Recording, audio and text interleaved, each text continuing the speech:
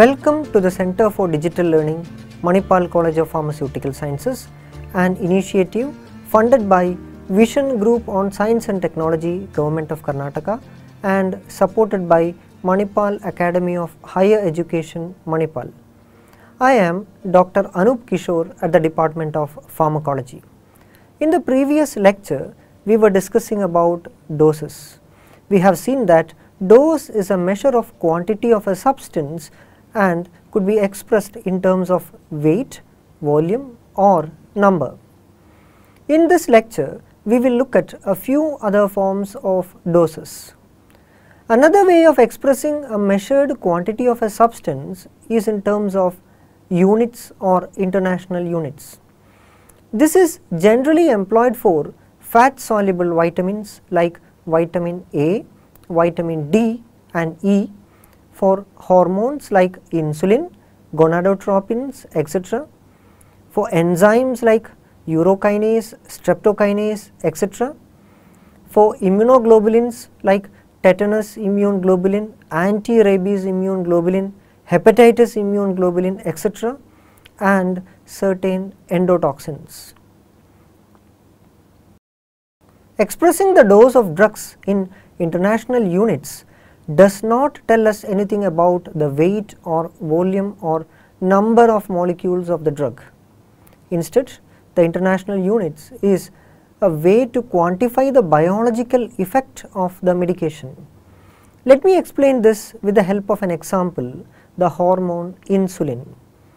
As you all know, insulin is a protein whose deficiency results in increased blood sugar levels and diabetes. Therefore, insulin can be injected as a drug for replacement therapy to control the conditions.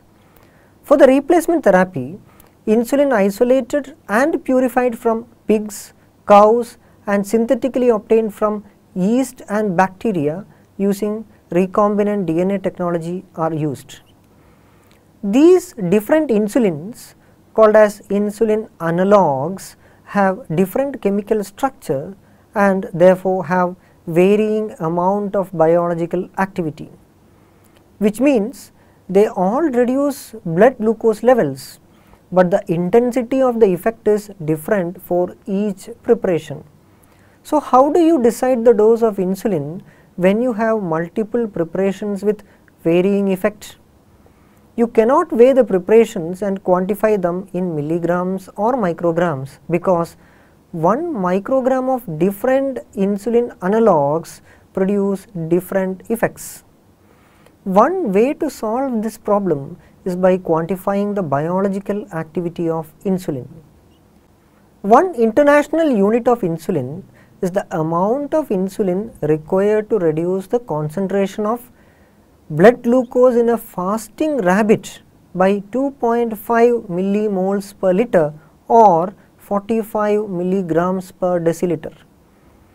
So, no matter what the source of insulin is or what its chemical structure is, 1 international unit of any insulin preparation is a standardized quantity that reduces blood glucose levels by a specific amount. In humans, administration of 1 unit of insulin decreases the blood glucose level by approximately 50 milligrams per deciliter. Now it is known that approximately 34.7 micrograms of pure crystalline human insulin is equivalent to 1 international unit. All insulin preparations come dissolved or suspended in liquids. The commonly available strengths are U100, which means 100 units per ml, U40, which means 40 units of insulin per ml, and U500.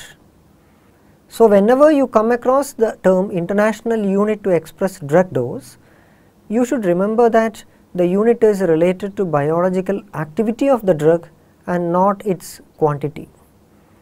Apart from international units, we do have a few dose units which are specific to certain category of compounds like enzymes.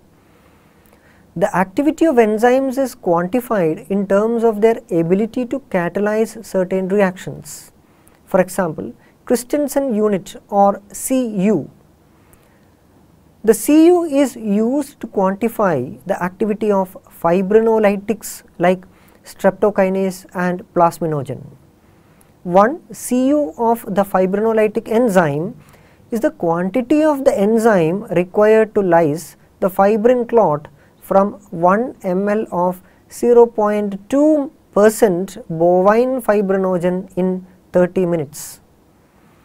Interestingly, Christensen unit can also be used to quantify coagulases that promote formation of fibrin clot. Here is a fibrinolytic preparation containing streptokinase that is used to lyse fibrin clot, and this one is a coagulase preparation with opposing action containing batroxobin that promotes hemocoagulation, and both are quantified in Christensen unit. Other similar dose units include amylase units, lactase units, lipase units, fungal protease units, pancreatin amylase units, catalase units, flavozyme units, and a lot more. There is yet another dose, the radiation dose. This is used in radiation therapy. Here, radiation dose refers to the energy deposited by ionizing radiation per unit mass of the tissue. It is calculated as joules of energy absorbed per kilogram of tissue. The different units to express the absorbed dose are Gray, rad, millisievert, etc. Please remember that this is not an absolute measure of quantity of a substance. We are not measuring the energy of the radiation, but the energy absorbed by the tissue is taken into consideration, and the absorbed dose varies with the wavelength of electromagnetic radiation used and its energy, the time of exposure, and many other factors. Therefore, radiation dose is different from the conventional doses which I have explained just now. So, let us not include radiation dose with other doses for now. To sum up all this, the term dose is used when you have only one substance like sodium chloride, paracetamol, glucose, insulin, etc., and a measured quantity of which is administered in milligrams, milliliters, or units. We use the term concentration when we have a mixture like a solution obtained by dissolving a solute in a solvent. In concentration, we express the proportion of the components present in a given quantity of mixture. We will see more about concentration in the next video. If you like the video, kindly subscribe to our channel. Even more educational content are in the making. If you have any queries or comments, write to us at digital.learning@manipal.edu or post in the comment section below. Thank you.